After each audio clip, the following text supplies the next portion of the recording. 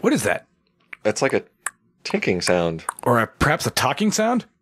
No, not T-A-L-K, but, T-O-K. It's like a tick and then a talk. Yes, a talk and then a tick. And it's more like a tick and then a tack. Attack? How dare you? Chinese attack? What are we going to talk about? We're talking about TikTok. Jeez. So TikTok is basically, what is that, Marcus? It's just like another app. Another of an endless for those of you not in apps. Gen Z, there was an app a long time ago on a website called Vine. It's just exactly. These short, dumb little videos that you can make. They're like, for like 30 seconds or something. Or even, Very, very short. Look at me and my dog. It's like a video sharing website.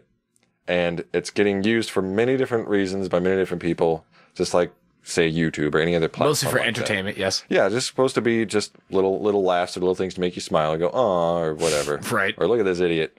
Yes, totally. It's for internet fame is really. Yeah, good call, right? That guy's in a mirror and he looks like he's floating, riding a motorcycle. Yeah. That's like the only one I've seen. So that's what it is. That's what it's created for. That's what its purpose is supposed to be. Yeah. Right. But, if one were to look a little deeper, Marcus.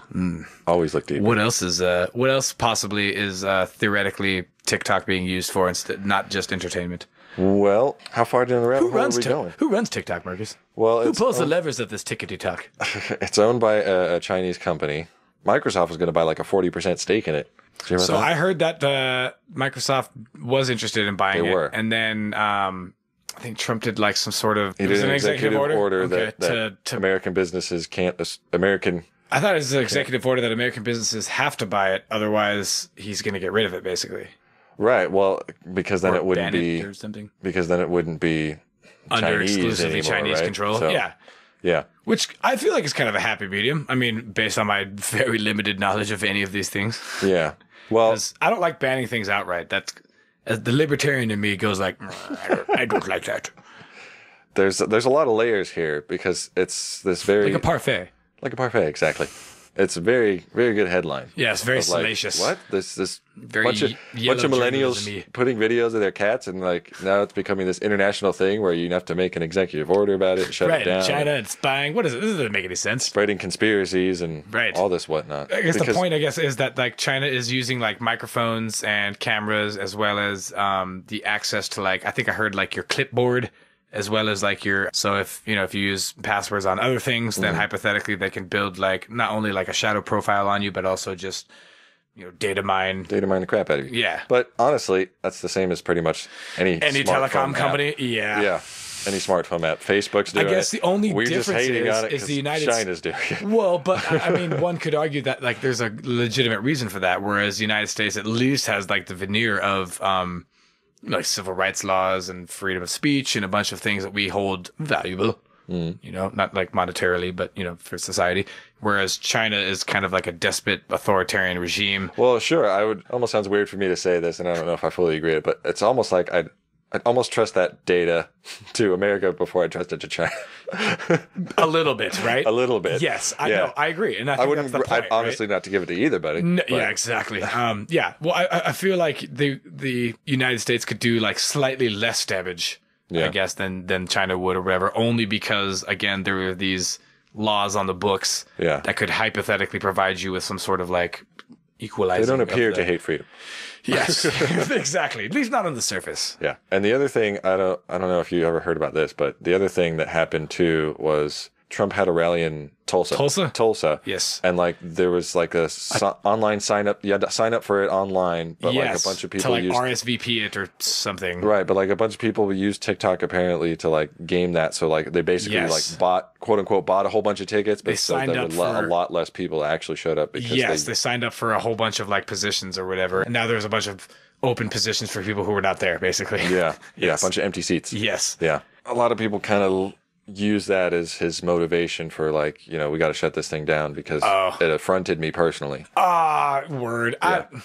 I don't think he's that petty. I mean, don't get me wrong. You don't? Dude. No, not going to use I don't think he would use the levers of the American fucking government to basically do that. Only because I don't think he's that petty, though. I do think he is. He does have like a "why don't they like me" complex. Yeah. I think his base would be so fucking irate at that could not be okay with that. Despite the fact that like some people in those base, like a tenth of that base, maybe would be like, "Fuck yeah, man, power to you." There's a good part of his base that would follow Trump to the end of the fucking earth. Yes, of course, for sure. But like, I feel like the non-psychos would basically be like, "Bro, what are you doing? You're acting like a king. I don't like that. I don't want that." Yeah. Now, as you say, I'm sure there's maybe a group of people who'd be like, "Fuck it, dude, fucking handle that shit." But no, I don't think so or whatever. I think that that's basically just kind of used as not a smearing thing, but just kind of like a intellectually lazy answer for that or whatever, because there is a lot of shit that TikTok is doing and that China is doing in general, right? Right, but so I mean, it's not like that like narrative was created just solely out of him being slighted by TikTok. Yeah, well, apparently because where would it stop? If you fucking got rid of TikTok, then all these people would just jump over to some other fucking place and then fucking hoax him again. Absolutely. Was he just going to jump from fucking platform to platform, getting rid of all of them, and no one's going to say anything? I don't know if he really knows how it works, but I don't think so either. But you know what I mean? Like that would be the logical conclusion of like, all right, TikTok did it. All right, well now they all moved on to Twitter. All right, Twitter did it. Get rid of Twitter too. Like I don't think that would be a political platform that he would get very far on. I mean, he might say some shit and tweet some shit before somebody goes like, Mr. President, you actually don't have the power to do that. Like when everybody fucking lost their shit about him saying like, I don't know, maybe we should delay the election with all this mail-in voting stuff. People lost their fucking mind. And it's hilarious to me because I'm like, you know he can't do that, right? You know that you don't have to worry about that at all. Right. Like when people go like, he has his finger on the button. They're like, do you literally think that? Like literally think that. Like literally like there's a drawer that just goes like, just opens it up and there's a big nuclear red button that just goes, fuck you, Russia, or whoever, and it can just do that. Like that's not how things work, dude. There are fail safes or whatever for like generals and like, you know, admirals and things like that to be like, all right, I need to turn the key with you, bro, or whatever. You know what I mean? To give like, you know, clear, you know, multiple level clearance. There's not like a unilateral clearance where he can just say a thing and then it happens. You know what I mean? Like you have to have Now, granted, if you have generals who are like super loyal to him or whatever, then you could hypothetically go around that or whatever. They forget that there's like the certain channels of government that one needs to go through in order to enact all kinds of things, whether it's legislation or military engagement and things like that. The president is the government, Drew. Yeah, exactly. No, exactly. People are like, he could just do these things. You're like, no, dude. Just like Obama couldn't do certain things, just like Bush couldn't do certain things or whatever. Like, I feel like not with every like thing that we've been mentioning, but with certain things that people bring up, I'm like, bro, you're just showing your ignorance of how the government works, basically, right now. Oh, what I was going to say was, I guess apparently part of his reasoning when he signed his executive order was that TikTok also spreads conspiracies, which I thought was... This is every fucking multimedia company. That's weird that he said that. Just lack of self-awareness on his part, too. About conspiracies? Yeah. Word. So what, like the birth certificate? We all know. Right. Yeah. Exactly. Yeah. That was probably the most well-known one. I proved it right. We all know that. We're just going to move on.